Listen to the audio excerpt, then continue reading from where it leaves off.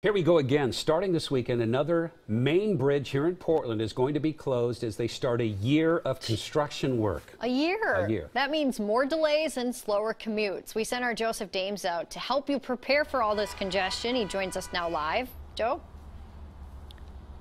Well, good evening to the both of you. You know, we still have a few days, a couple nights, but the Burnside Bridge is going to be closed through the weekend. Starts at 11 p.m. on Friday night. It does reopen Monday morning at 5 a.m., but it's going to be shy a few lanes, and here's why. The city of bridges, stunning architecture, but when they need repairs, a nightmare for a commute. There's going to be a big impact to Burnside Bridge users starting this weekend. Do you think you might take a different route if it's Probably. Kelly Gasaway commutes the Burnside Bridge almost daily. She'll be getting used to this blinking sign stating the Burnside Bridge closure dates as Multnomah County prepares for a hefty project. What needs the work? Well, a little bit of everything, I was told, from surface repairs, concrete, and electrical. You can see some of the deteriorated spots here of the 90-year-old bridge. The purpose of this maintenance project is to make sure we get another 10, 15 years out of the bridge before we can do the big fix to make it reliable in an earthquake.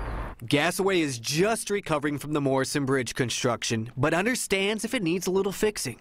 If it's for the better, then sure. But we just kind of had to reroute everything. We usually take the Morrison Bridge home, so that's now open.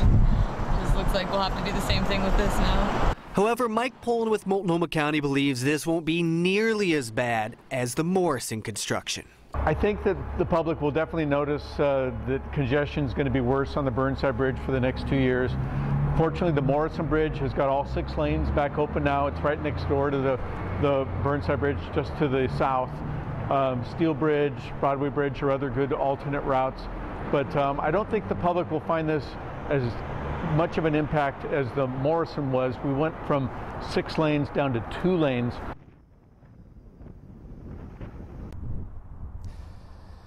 Yeah, so I was told that this has nothing to do with preparing for a future earthquake. So this is really just maintenance. It's going to buy maybe about 10 to 15 more years for the Burnside Bridge. It will also impact anyone that likes to ride across with a bike or walk across as a pedestrian. So keep in mind this weekend it's going to be a full closure, and when it reopens it's just going to be a few more lanes that have been closed on off. Reporting live in Portland, Joseph Dames, KOIN 6 News. Back to you in the studio. Joseph,